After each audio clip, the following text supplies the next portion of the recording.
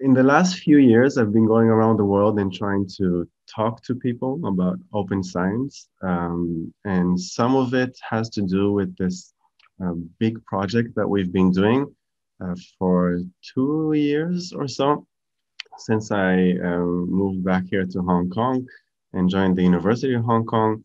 And now this month, this week, it's kind of a celebration for us in these dark times, where we're about to complete 100 of these pre-registered replications and extensions.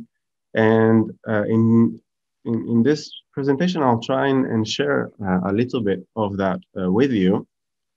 Typically, what I do is that I present the open science movement. I present the credibility revolution, what is the replication reproducibility crisis, and so forth. But I kind of know the people in Kent, at least through Twitter and some interactions online, and I think most of you are familiar with this. So I'm gonna assume that people know what these things are, and I'm just gonna say that if you want to know more about this, let's say that you're not familiar, then there are some talks on YouTube where I discuss these things. So you can do a 30-minute presentation or an hour and a half presentation, or there's like a whole course that's now on YouTube that you can go and learn about these things. Plus, I'll mention this later, but the students here at University of Hong Kong wrote a book about this. It's a 200-page book, collaborative, Google Doc, everybody working together about what is this credibility revolution. But briefly, my argument is that a credibility revolution is needed. At the very least, we need to reassess what our situation is. So regardless of where you are in the spectrum of does it exist or not, the very least we need to know where we are with this. And once we kind of understand that we need to do this, I would argue that there's always room for improvement on how we do research. Lots of directions in that, and I think the open science movement has helped us figure out some of these things.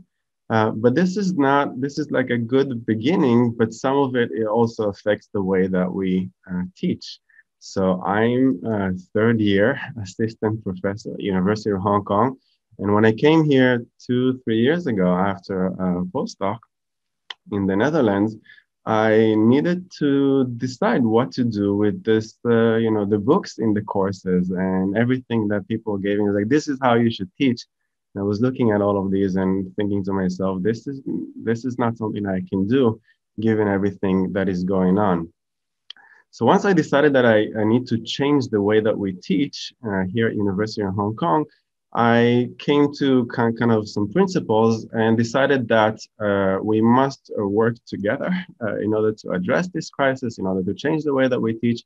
So we're going to do this in a very collaborative way, and I'll describe some of this. And then focusing on the students as the solution for the current crisis. If it's just going to be you and I, scholars, assistant professors, and above, it's going to take a very long time for us to figure out what's going on and correct this. Students can help us address this crisis and assess the way that we do research. So instead of going open science, credibility, revolution, and all this, and then coming to a project, I'm going to start with the project. I think it's the first time that I'm doing it this way. So I'm going to describe first who we are and what we've done so far. And there's an open invitation in there for you. And I'll describe what this invitation entails and what it means to join us with this sort of thing. After I present that, only then I will go into the motivation and the process about like, how did we do this? Why did we do this? And then finally, at the end, I will give some suggestions on how you can do it on your own. So everything that we do, you can take and implement this in your own courses or in your own universities. Or if you want to kind of first get your hands dirty and learn what this means, many opportunities for you to join us on these projects. So we'll start with who we are. I did not imagine it will grow this fast, but it did. So at the beginning, it was just like me by myself in my little bubble here at University of Hong Kong, working with some TAs and some students. So at the beginning, it started here in Hong Kong. So some colleagues are kind of like, "We heard that you're doing this sort of thing," or the students would come after taking my course. They would go to their labs and say, we learned this. What's happening here in this lab? So at the beginning, it started in Hong Kong with a group of people. But as I attended the SIPS, the Society for Improving Psychological Science, um, um, so more and more people became aware of this. And then I decided that I'm going to break out of my bubble and invite as many people as possible in it. And then UK is actually, we have quite a few collaborators from over there. Netherlands, my old home, some people from United States and Israel. So it's kind of, it's growing. And if you seen me post things on Twitter, so like I post a lot about an invitation for people to come in, and there's very few limitations of what it means to come and join us. So it's nice to see that this is growing, and it's no longer tied to me. So many of these scholars like are working with each other without me in the middle. So at the beginning, I kind of like was a connecting point, the manager for this sort of thing, but now it's kind of, it has a life of its own. It's a bit like a small community of early career researchers that are working together and helping one another do open science and run replications. Here you can see very briefly, the names. But what I wanted you to really see is this point over here is that after 3 years of running this, I had more than 300 students, undergraduate students, under my guidance in all of these courses that I taught, taking part in doing replications. So that's a massive undertaking. And I wouldn't be able to do this without amazing teaching assistants. And then I have my guided thesis students that you can see their names here. So I guide, most of them are undergraduates, but also masters. But this is taught masters, it's not research masters. So all of these have very little to no research background whatsoever. So they come into the course, maybe they ran a t-test at best, introduction to statistics and all this. But from the beginning of the semester, knowing almost nothing about statistics and science, to the end of one semester, they're able to complete a replication and extension, including data collection, including writing a APA style submission ready manuscript and all that. So it's a lot of people have gone through this. So I'll start from the end. What is the summary of what we've done so far? So this week we have these 13 registered reports and 8 pre-registered finalizing, and I'll show you some of that. So I haven't included that in here yet, but what we already have completed are 72 pre-registered replications and extension projects. It did not cost us as much as I feared it would, because we run almost everything on Amazon Mechanical Turk and Prolific Academic. I'll show you exactly how that works with some samples, at least at the beginning, in order to see that these are reliable. Maybe cultural differences. We also ran this with Hong Kong undergrads, and at least in judgment decision making, it seems like things are very consistent across the samples. So Hong Kong, mostly British on Prolific, and I restrict this to American on MTurk, seem to show some consistent, very consistent results. And I'll talk a little bit later about what is the situation right now with the replicability rate. The success rate that we have is about 70%, 68%, with a lot of mixed and inconclusive, and some that are unsuccessful. But I want you to really think about this figure for a bit, because if we look at the situation in, let's say, social psychology with some of the mass replications, many labs, and the open science collaboration and all that, the rate is somewhere between 30 and 50. But when we look at this rate here, at least it seems that in the judgment decision-making domain that we focus on here, the replication rate is higher. But putting the judgment and decision-making domain aside, I want you to think about what this means in terms of who ran this. So at the beginning of the project, when I told people, so I'm this first year assistant professor, I'm thinking of running these replications with undergraduates. They're from Hong Kong, so they're from 18 to 20 years old, no background, and we're going to run this on Amazon Mechanical Turk and Prolific. People were very skeptical to the point of hostile, and most of the reactions are, this is never going to work. So it's not just that goes to show that judgment and decision making, at least the classics, replicate fairly well, but also goes to show that you can do real science with high replication rate with undergraduates in places like Hong Kong, with almost no background in statistics and science. Even with the mixed and inconclusive, it's quite remarkable what these students were able to achieve. Many times these students were able, just by trying to reproduce the materials, they were able to see misalignment between the table, the figures, and the text. They were able to see some errors, some very apparent errors that nobody has noticed since the classics in the 1970s, which really makes you wonder, like what happened during these years? Has nobody ever tried to reproduce these things? And then in almost all of these, they were able to design some extensions or lead to some insights that would allow us to look at this further and suggest directions for the future. So I'll give you an example from last semester. So in last semester, the way that we ran this is, for example, we had 11 teams. In each team, we have two groups of 2 students. And we ran 11 of these. So for example, group 1 would have their Amazon Mechanical Turk Americans, and then group 2 would run their the same target article in both. They would run this with the British Prolific Academic. And then at the end, we have its completed manuscript with all the data collection analyzed and written up.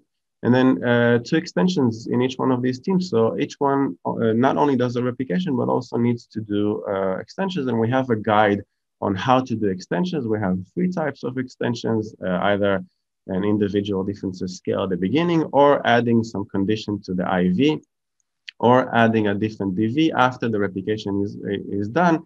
You go to the next stage, and then there's an additional DV.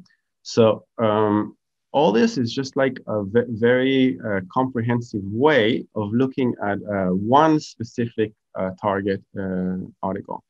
The only reason I was able to do this, all these, very high power 2 samples and all that, is because this is the only time that we got any funding from the teaching development grant. So research did not want to fund us because it's replications, but the teaching side wanted to fund us because it was a good way to train students.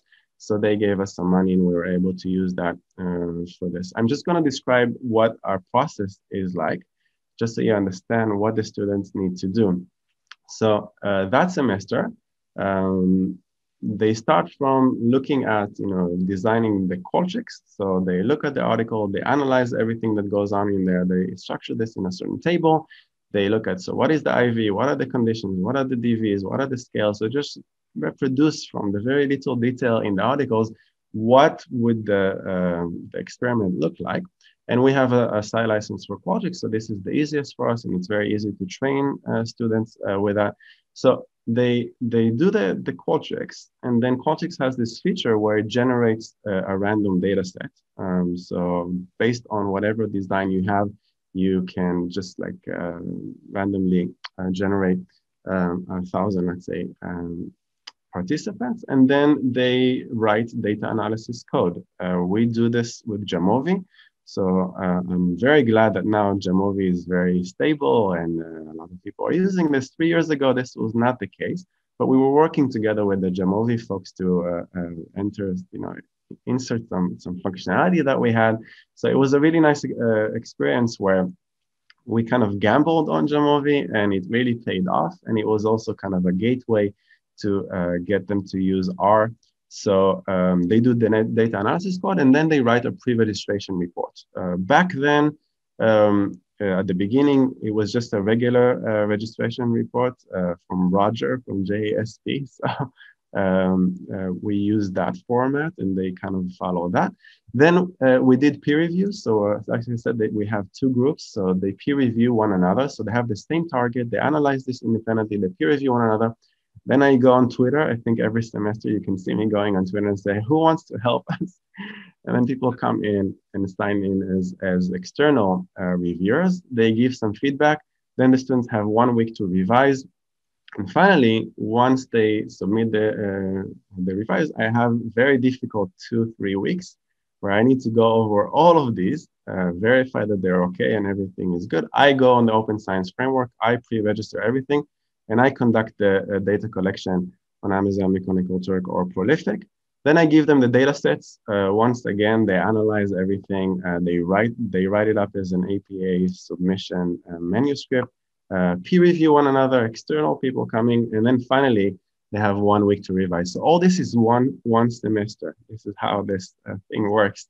And finally, at the end, we have their ready submission. So ideally, at the end, we should be able to just send this off to a journal. We don't. We invite early career researchers to come in, take the lead, verify everything, make sure that the students did a decent job. So they do peer review on each other. Then we have the teaching assistants. Then there's external feedback. Then there's me. And at the end, there's the invited early career researchers. So if there's some error or something doesn't make a lot of sense, then somebody should be able to catch this. And of course, the biggest test for this is that we submit this to the journal. There are reviewers. Everything is on the Open Science Framework. Everything is shared. So if there is something that went wrong in this because they're students, because they're untrained, we should be able to find that error. So checks and balances, I think, are a key ingredient here in this process. If you would like, I can just like show you. You're welcome to scan this. I'm gonna click this and show you just a little bit of. So I'll just like open this for a second. You can go and look at this yourselves. But I just want to show you just how everything is, how open everything is. So let's say from this project, everything is in Airtable. So for example, these are our targets. You can see group A and group B. You have the link to the original publication. You have the pre-registration with the OSF. You can see Amazon Mechanical Turk, American or Prolific Academic. You see the sample size. So the sample sizes are quite large. And then everything is on those Dropbox organized for whoever is interested to come in and have a look with the Jamovi files, with the pre-registrations, with the raw data and the analyzed data. So everything is in there, just ready for people to come in, have a look, collaborate, take over this, and just continue in order to bring this to submission. Just at the beginning, when I told people I'm going to do this, people were very skeptical. But after we ran this for a couple of semesters, I went back to the original authors, which, some of them were skeptical. And then I showed them, and it's quite remarkable to see. This is like a quote from one of the emails. Is they were quite impressed with these things, and I like their summaries. Like I'm truly amazed by the quality of the work. I don't think our first-year PhD students at business school can do anything like that. You must have given them a lot of guidance. First of all, I like the idea that they should seriously consider asking their PhD students to do the same. First of all, I want to say not only PhD students, so these are undergraduate students can do this sort of thing. Second of all, I did not give them a lot of guidance. I gave them very little guidance at the beginning. They figured things out on their own. It's quite amazing actually to see how well the students do. If you just you show them the general direction, you tell them what the end goal should be, you give them some examples, templates and resources, and they were able to figure this out. So I give all the credit to the students. And I think that we can do this not only with our PhD students, but I guess PhD students or maybe guided thesis students are a good start. What did we do? What's ending this week? What is ending this week is that this semester I did not have funding. So I couldn't run a data collection, but it already bothered me before that I think some of the editors that looked at our manuscripts are actually here. So when we submit this to the journals, there's lots of stuff that goes on with the reviewers in terms of outcome bias, hindsight bias. People still don't know how to look at the replication. I really think the right way to do replications is with registered reports. So before you do your data collection, you submit this plan, the pre-registration plan for review at a journal. So I'd use this opportunity of not having funding in order to get the students to write registered report stage one. So we did a very similar format, 13 teams. Then once again, they do their extensions. You can see it's very, very similar with some pre-testing, but we're gonna submit, before I pre-register and before I conduct the data collection, we're gonna submit this to the journals to get some peer review.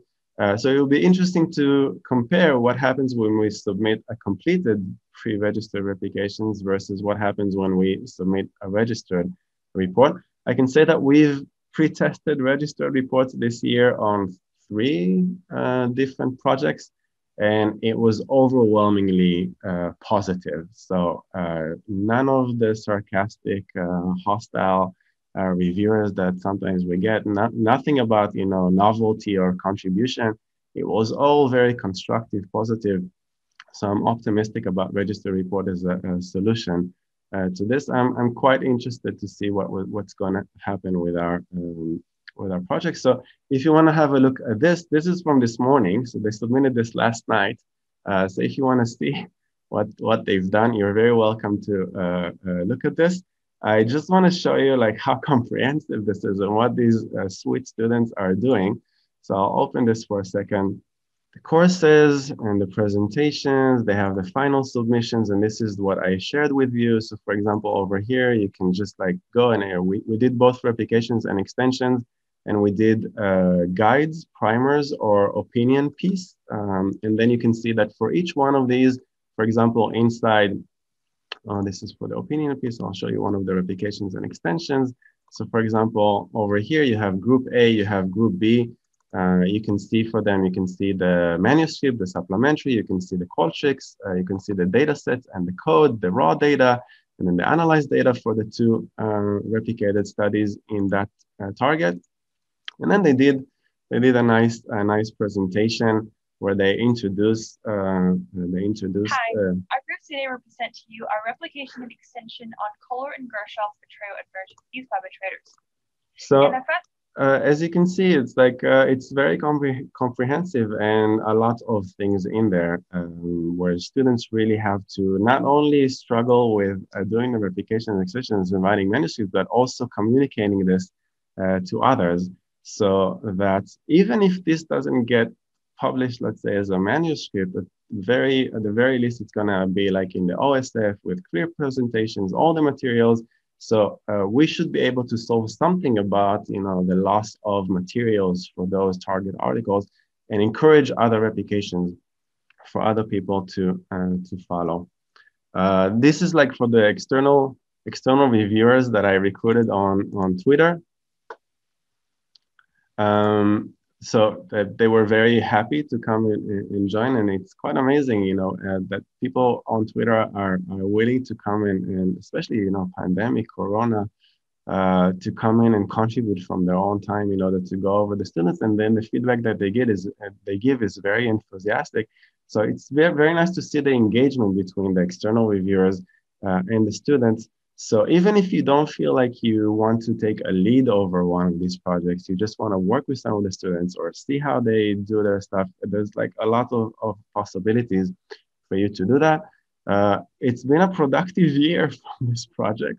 So as you can see, our model is that we invite early career researchers. This is like the publications that we have from this project this year.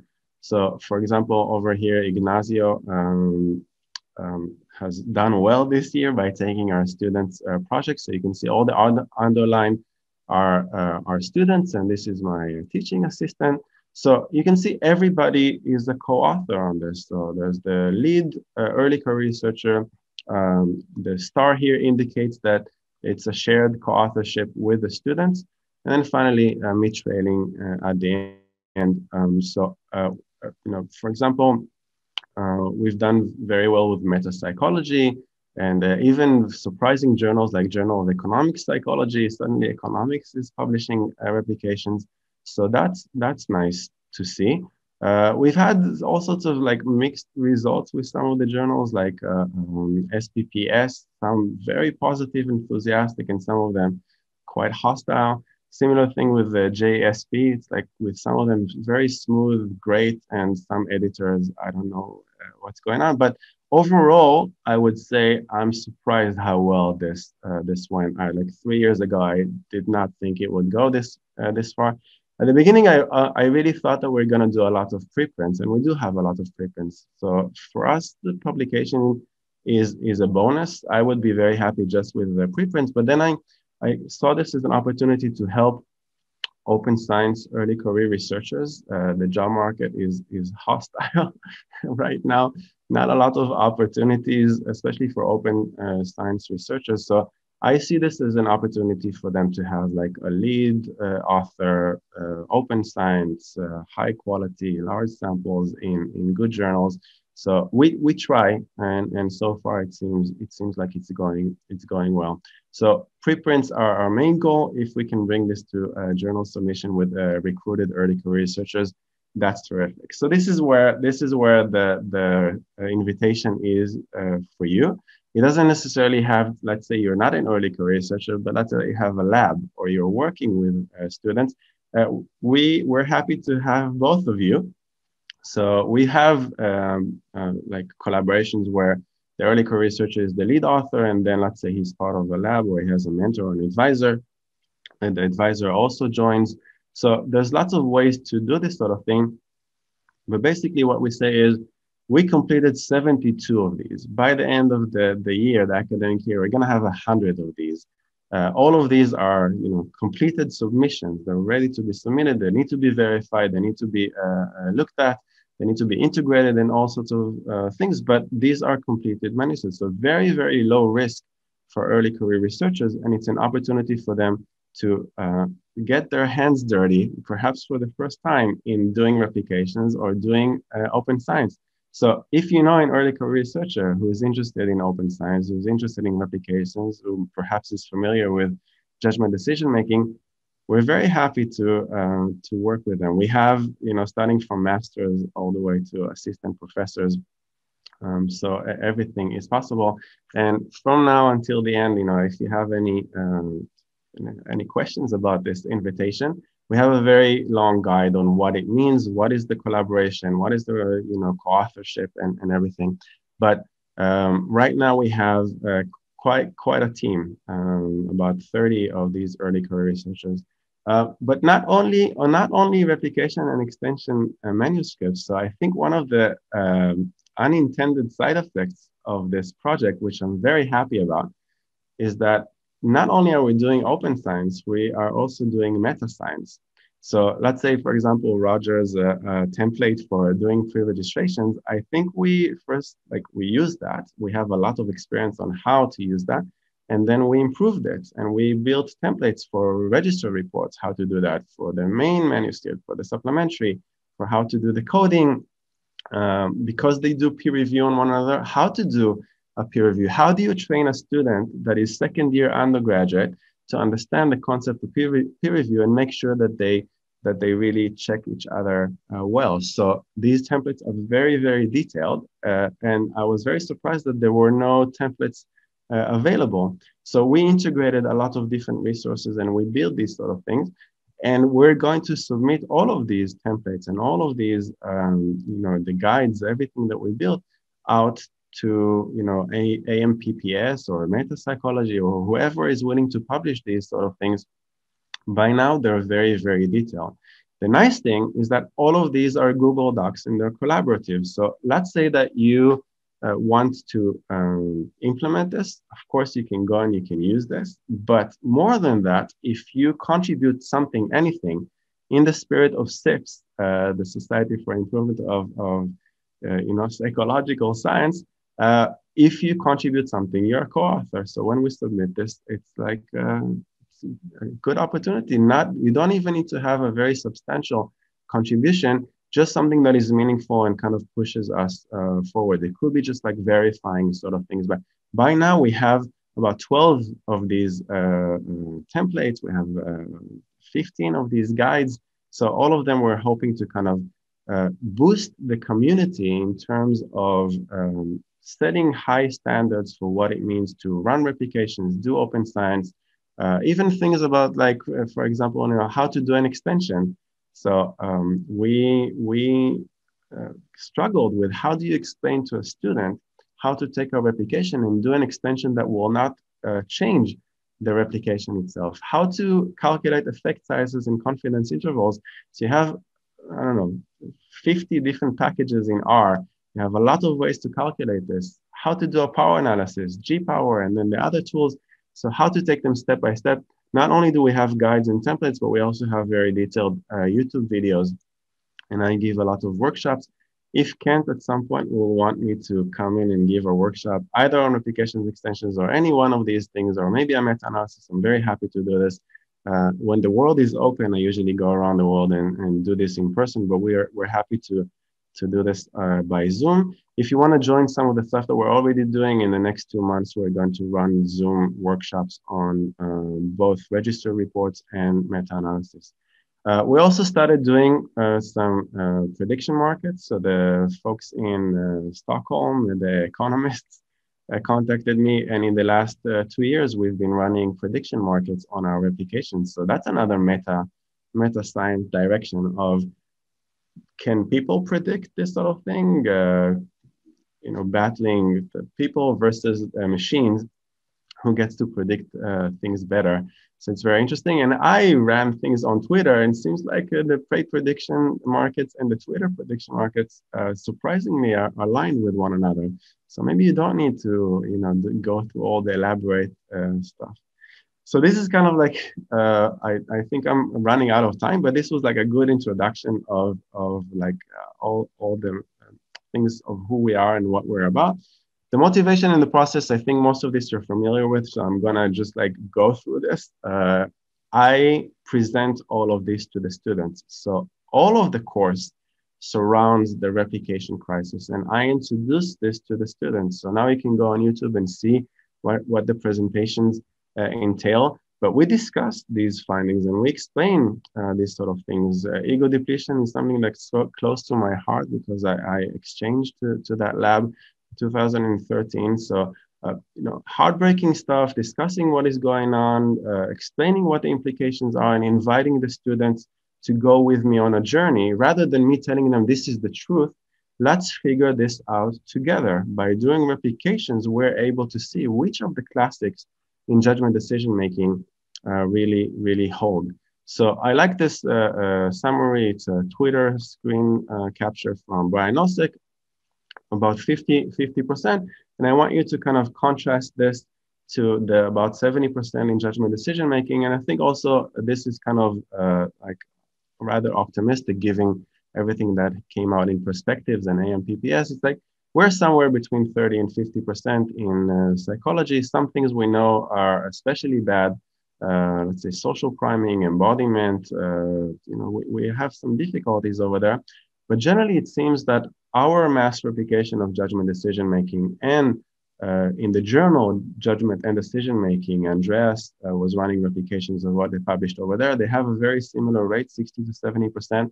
The experimental philosophers have about a 70%. So it seems like at least with the simplified scenarios, with the classics, the stuff that gets cited a lot, there's fairly higher replicability rates. I also explained to them that this is not a psychology problem. So some places where I went, so my earlier this year, I got stuck in Brazil because I was talking to the reproducibility initiative over there in biology. I thought at the beginning that I'm going to be very psychology focused, but when you do open science, when you do meta science, a lot of the things that you do can be applied to other disciplines. So if you do an effect size confidence intervals guide, it doesn't only serve psychology, it serves the other. If you do a good template for how to do a register report, let's say for a meta-analysis. Other people are very interested in this. So suddenly I'm collaborating with people from all across the sciences, and you can join us on this. So for example, I guess you're familiar with cancer biology. So a lot of ways in which psychology and our very little project here in Hong Kong can contribute to all these amazing projects in order to help other disciplines do better. My summary generally of the situation, sometimes when I give talks in different places in the world, especially in domains that are not psychology, people push back very hard. But my summary is that I'm convinced we're in a crisis. At least we need to reassess where we are. And we need to improve the way that we do research.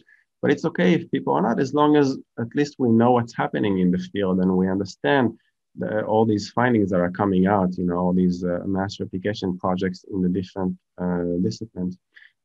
If you want to know more, Stuart Ritchie this year came out with the first book that I'm familiar with. There was Chris Chambers at the beginning, 7 Sins of Psychology, but then Stuart Ritchie came out this year with a good cover of the replication crisis. But a year ago, we didn't have that. So I asked the students to write this, and we separated this into 13 different chapters, and groups of 6 students worked on each chapter. And now we have this book about the replication crisis. So if you want to teach this, you're welcome to take this. Unlike Stuart's, I guess it's like paid, and I don't think it's ready for dissemination for students, but this perhaps is. And using SIPs, grouping SIPs that is, and fourth that want to help students learn about the replication crisis and credibility revolution, we're hoping to make this into like a solid guide for this. These are my principles. I won't go into this. I think we all share these directions. But even if you don't agree that something is going on, like nothing can be wrong by just improving the way that we do research. I don't see how increased transparency can hurt anybody or data sharing. If anything, it increases credibility. Okay, I'm gonna go over my, just gonna skip this. The main insights for me and the reason why I did this whole project is because I decided that if it will only be me and a guided thesis student, we're never going to solve this. So in University of Hong Kong, I'm going to try and mass mobilize the students. I interviewed for a few job talks when I was looking for an assistant professor position. And it was incredible how difficult it is to find somebody that would let me do this in courses. And credit to University of Hong Kong, they allowed me to change everything, even if they don't agree with me. And a lot of the leadership does not agree with some of the our claims. They at least allowed me to try things out, proof of concept. And once we've shown after a year that this is possible, they've given me a lot of support. So now in University of Hong Kong, this course is happening. So it's amazing that they let me try this and just change everything. Let me do my own thing. Everything that we did is based on these amazing psychological science accelerator and CREP projects. I also took some ideas from teaching replications in 2012 in perspectives. And then I really believe in this message that students are the answer to psychology's replication crisis. I also took some stuff from Sanjay over here in my syllabus. You're very welcome to go and have a look at my syllabus. I believe in these principles. So no longer these books where every other page there's something that we don't know if it's reliable or not. There's no more instructor truth where I show them, in a PowerPoint, this is the truth, hear me, I'm the great professor. We can't do that anymore. We really need to work with the students. So students will do actual science with real impact. They will go through the scientific process of peer review, and they will use the latest tools and trends. And I will learn from them. Open science principles throughout. If you want to know more about this, now everything is on YouTube. Everything is on my website. Everything is also shared on the Open Science Framework. So all these are links that you can click and have a look. You're welcome to take this as is. You don't even need to give me credit. It's just like, use this if you want to share back. That's terrific. But I really feel like not only should we have open science in terms of research, but I really feel like we need to help each other with teaching. So why not learn from what we've already accomplished over here? And we're happy to learn from you if you do something similar. Not only are we doing these replications and extensions and primers and all that, but we're also trying to do some meta science in assessing how good our science is. So the students, we have a template for this, do assessment of how good first the original article is, and then how good the replication is. So all these RRRs that came out in perspectives, all the many labs, the students went and analyzed. They actually tried to run the code. They went step by step in order to see, was this reproduced well or not, and they gave scores. So I feel like we can structure the way that we assess science. Now in Twitter, we have a few preprints about the red teams. How do you get red teams to, you pay them some money. Now there's a market for this. I just get the students to do this, and I think it's amazing training. So before they do the replications and extensions, I get them to assess completed replications and extensions, learn from the mistakes of others, inform one another, and then try to do their own replications and extensions. So by doing assessments, first we're helping the field, and then in addition, we're also giving ourselves some training in order to do replications and extensions in a more higher quality. So you're welcome to click on this and have a look at what they've done. Every semester we do different targets. This semester they assessed what we did last year to see if we can improve. So we're not only like evaluating others, but we're also evaluating ourselves. So a lot of things going on over there. And I'm going to sum up with community and collaboration, how you can do it, and then how you can join us. So these are some options for you. All of this is based on the course, but I can tell you that each one of those, I already know that there's some team somewhere that is doing this. So you can take everything that we've done, all the resources and materials. You don't even have to inform us. You can do this on your own. Take everything that we've done and try to run this. I know that some have tried and ran into some issues. If you have some issues, I can help you with giving you some tips on how we solve many of these issues, because we've been running this for 3 years now. So there's lots of things that we tackled, in the first 2 years, and now third year, like things are so much easier. One thing that you can do, let's say that you don't want to, a lot of complications, you can just take all the completed replication. You have all the Qualtrics, you have all the manuscript. Just run this again with your lab in your own country. So let's say you want to run this in the UK, you have a participant pool. Why not just take out Qualtrics and run this on your own, and then try to, the more replications that we have, the better. Some journals like, Chris Chambers and the Royal Society of Open Science Meta-Psychology are committed to publishing replications. So just take what we've done, run this again, and then perhaps you can submit this over there and get that accepted. Some of the teams, like for example, the Brazilians that I met earlier this year, are taking our replication materials and translating this to Portuguese. So if you have a different language that you want to translate this to, that would be amazing. We would love to work with you on this sort of thing. If you don't want to run all these research projects, you just want to teach open science, you can take all our materials of open science and just like run this with your student. You're welcome to invite me for a talk in one of those things. I'm very happy to talk to people around the world and students. Tell me what I can do to help you do better with open science or running replications. Happy to help. Even this morning, I got somebody who tried to run this with a guided thesis student. He said, but it's not working. How did you do this in Hong Kong University? I can't get this to work. So I have some tips here for you. I think the big three is that base yourselves on templates. So we have very good templates now. We improve them every semester. So start from templates, and then in each part, the students have instructions on what to do over there. We have very, very extensive guides. Some of them like 50, 60 pages long, and give them examples. At the beginning, we didn't have a lot of good examples. Now we do. So just give them examples, and with those big three, they'll be able to do a lot. And then principles of making everything open. So everything is Google Docs, everything is collaborative. We have Slack channels. Everything that we do is documented. So when a student asks me a question, first I update the template and then I send a link to the template or I send a link to the guide. So every question that the student raises actually helps us improve something that can help the entire community. And these checks and balances about recruiting external reviewers, having peer review, teaching assistants, and then these early career researchers, involving early career researchers to take the lead.